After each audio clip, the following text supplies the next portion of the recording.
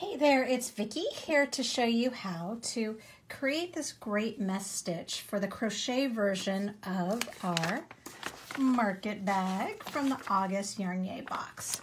So I actually prefer crochet for market bags as much as I live and die by knitting. Crochet just is so sturdy and so sculptural that for bags in general it's great, but for a market bag that is open weave like this, you really do get that strength if you want to carry anything heavy. And I just really love how it comes together. So it's easily made I worked in a couple of rounds. This is a striped project. You could do it without stripes, of course. And for this project, I'm using half double crochets and double crochets also with a series of chains. Those are all US terms. Okay, so we are going to start by creating the holes of the mesh. So to do that, we need to chain 6, 3, 4, 5, 6. What that's doing, this is the beginning of our round. The first 3 chains are creating the height. The next 3 chains are creating the width of what will later be one of our open squares. So the first 3 chains creating the height, it's 3 chains because it's the height of a double crochet. Trouble if you're in the UK. All right, then we're going to skip 3 stitches rather, 1, 2, 3, and then we want to double crochet in that next stitch. And you're going under both loops. And that is your first little square created. It'll look a little bit weird on this first one until we attach it because, like I said, this long chain is doing the work of two completely different stitch patterns.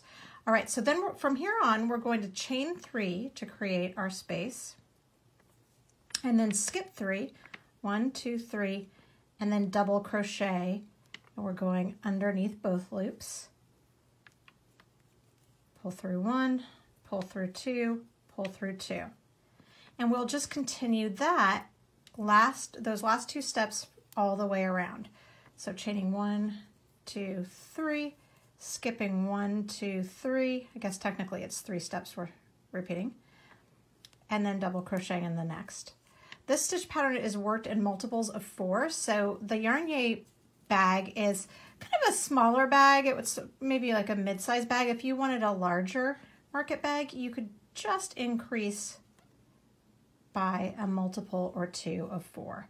1, 2, 3, yarn over, pull through the loop. That gets you over in the position you need to be in. Yarn over it, pull through 2, yarn over, pull through 2 more. And you'll create that all the way around. So already you have a mess stitch, and this would work perfectly well. I've designed actually a ton of market bags, and sometimes I will just start working within the chains and leave it at that. But this one I went for a little bit of a sturdier look by separating my chain rounds with half double crochets, or half treble if you're working in the UK. So to do that, I've already worked, I switched colors on you. I've already worked around all of my spaces. So you're going to end the round by chaining 3, skipping 3, 1, 2, 3, and then you'll slip a stitch in the top of, well, not the top, but in the 3rd chain from your chain 3. Remember, that is the top of, or considered the top of what would be the double crochet. Now this one is just your slip stitch, so that loop doesn't count. So 1, 2, here's the 3rd. I'm going to slip stitch, and that ended that last round. So now I'm ready to start on my half double crochet round. So the instructions say to chain 2, and that is, a chain 2 is the height of I wasn't paying attention, so I don't know how many I chained. Oh, I did it. That's the height of a half double crochet. From here, it says that you half double crochet in the next stitch and every stitch across. Now this is just kind of a pithy way to write instructions. I use that a lot, especially when I am writing on something that is in print. And so there are real estate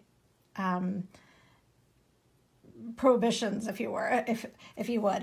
You know, when there's not as much space, then I write less. So that means that you can, what you actually can do though is have a choice. So as it's written, you can half double crochet in every chain and every double crochet. Totally can do that. Now, so, and that would look like this. Whoops. For a half double crochet, you yarn over, I would go in that chain, and then the next one, and I would just continue like that all the way around so that every stitch had a stitch in it. Another license that you can take just on your own, and it creates a little bit of a different look. It's also a lot easier, especially if you're working with plied yarn that could potentially split, is to work the 3 stitches. So instead of working in the 3 chains, working all 3 stitches in that chain 3 gap. 1, 2, 3. And then you would work as normal in the double crochet. So you would go underneath both loops. And I usually use the kind of hook part of the hook, if you will, to help me get into that stitch.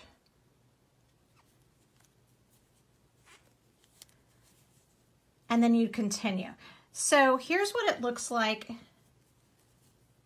if you work in the chain 3 spaces. Again, it's just semantics. It's still, the point is that you have as many half double crochets as there are stitches around. It's really just a choice. And this is what it would look like if you worked the chains individually. So those 3 stitches individually. So you can see it has a slightly different look, and it's really, like I said before, just preference. You do you, as always, and don't feel like you ever need to do exactly what a pattern says, as long as the math is right. It's really about that. Find what works for you and go for it. And that's all you need to know to make this whole bag. You just need to know how to do the half double crochet and also that sort of combination of chains and double crochets to create the mesh. I've also carried that into the handle just for a little more sort of interest, but you have all the skills now you need to have to make the entire bag. All right, enjoy, and please post any questions in the comment section. Thanks.